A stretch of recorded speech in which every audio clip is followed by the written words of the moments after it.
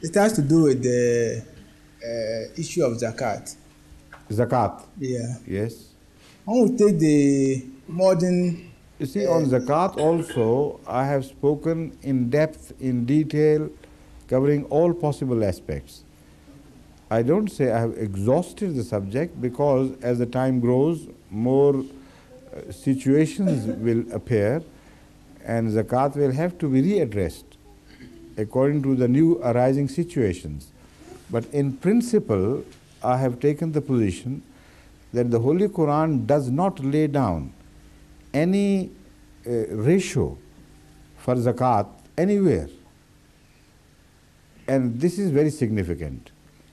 If the Holy Quran speaks of salat and specifically mentions salat in the morning, salat in the evening, salat in the afternoon, and so on and so forth, 5 times prayers are in fact mentioned in the Holy Quran.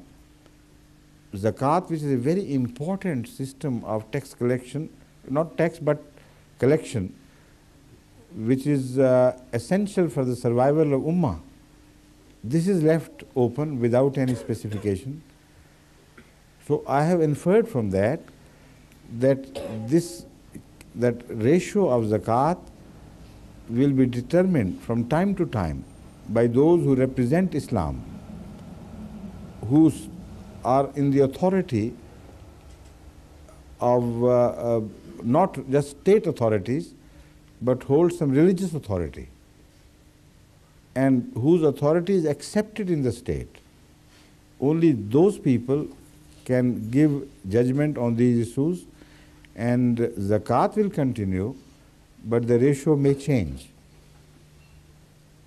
It's a long discussion. I have proved why from the decisions of Hazrat Sallallahu Alaihi Wasallam we must infer the same thing. So you better also ask some Ahmadi friend to provide you a copy of this cassette. There will be maybe many, but this subject can be collected from different cassettes and put together in one single cassette, and perhaps that would be done for you if you write to meet some officers, Ahmadi representatives here, and inshallah they will help you in that. Right? Thank you. And I appreciate both these questions are very important, and every Muslim must understand, because without it he can't understand what is happening in the world of Islam today. Please.